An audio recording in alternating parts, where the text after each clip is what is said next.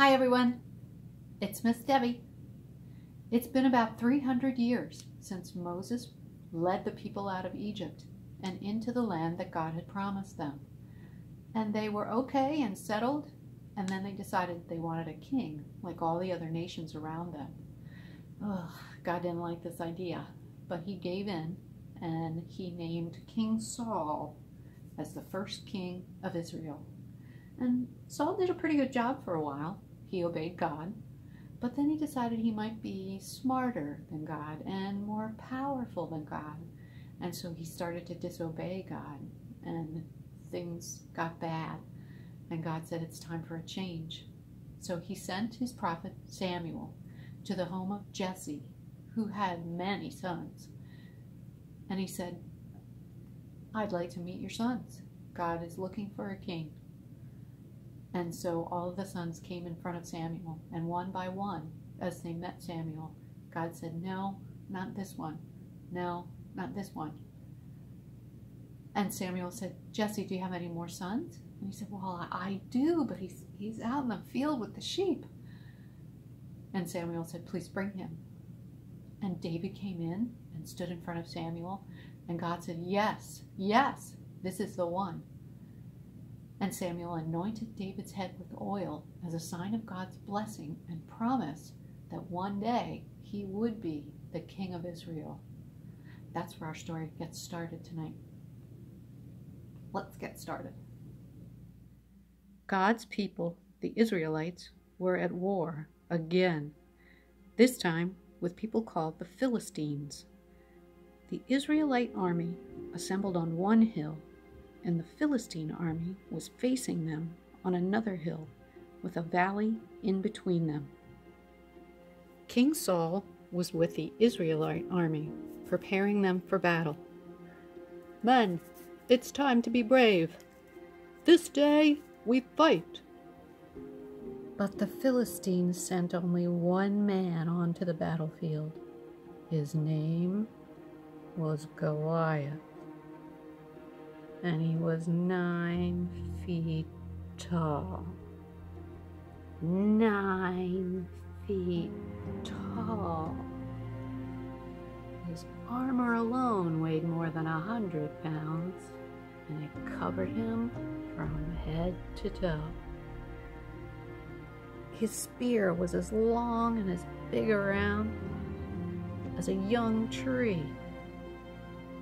And he also carried a javelin that was made of bronze. And another soldier had to carry his giant shield. Goliath marched onto the field and shouted, "Pick one of your men to fight me. If he wins, we Philistines will be your slaves. But if I win, you will become our slaves. I dare you to pick a man to fight with me." Goliath marched up and down that valley, repeating that challenge every day for 40 days.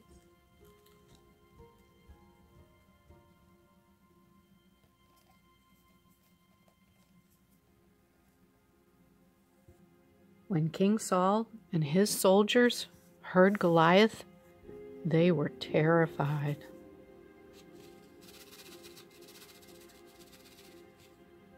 Did I mention? Goliath was 9 feet tall. The youngest of 8 brothers, David took care of the family's sheep in the hills outside Bethlehem.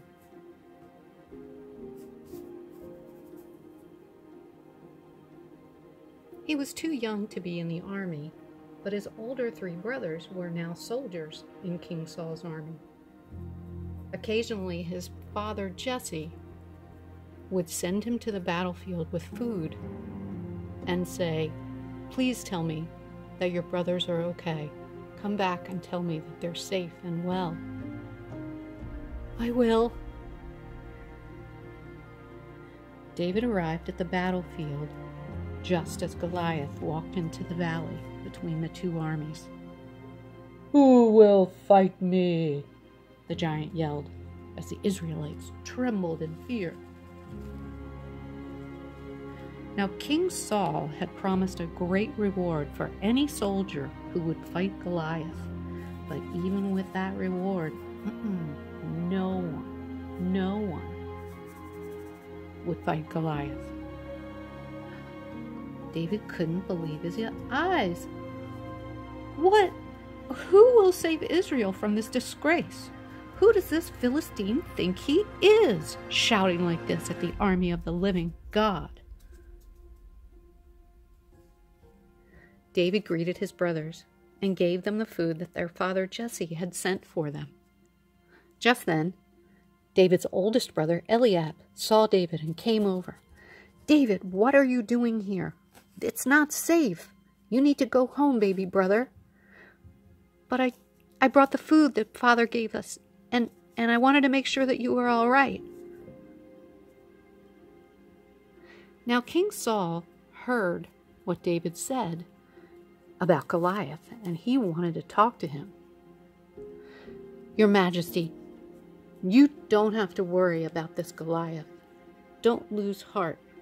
I'll fight him." "You'll fight him? Oh, you're a kid. He's been fighting for years. And did I mention he's 9 feet tall?"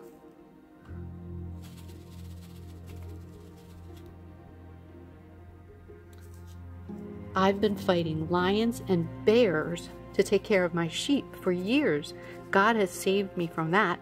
Surely he will save me from Goliath." "All right then, but at least take my armor." No, that would be too heavy for me. I know what to do." David took his shepherd's stick, his sling, and 5 smooth stones from the stream and went out to meet Goliath. When Goliath saw that the soldier they had sent to fight him was just a boy, he was insulted and got even angrier. "Do you think I'm a dog? Will you beat me with your stick? Come closer, boy. I'll feed you to the birds." David stared up at Goliath. "You come against me with weapons of bronze, but I come against you in the name of the God of Israel, to show the power of the living God. God doesn't need swords or spears to save his people." Goliath started to come at David, but David reached into his bag, pulled out a stone, put it in his sling, swung it over his head, aimed right at Goliath. The stone flew and hit Goliath right in the head. It hit him so hard that he fell down right at David's feet. He was dead.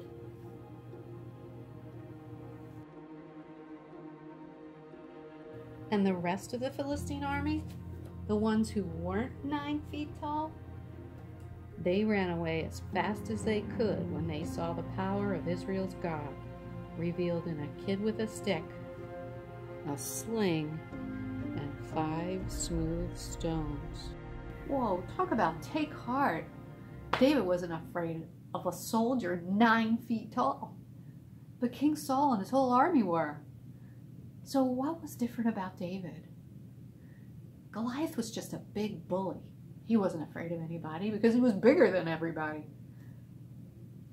But David knew that the God of Israel was bigger than anything, especially Goliath.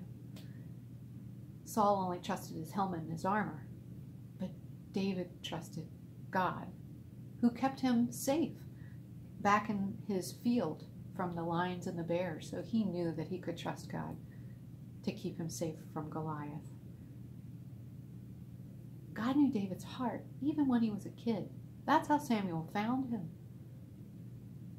And that's why God chose to make David the next king of Israel after Saul. And David is still regarded as the greatest king of Israel. See you next time.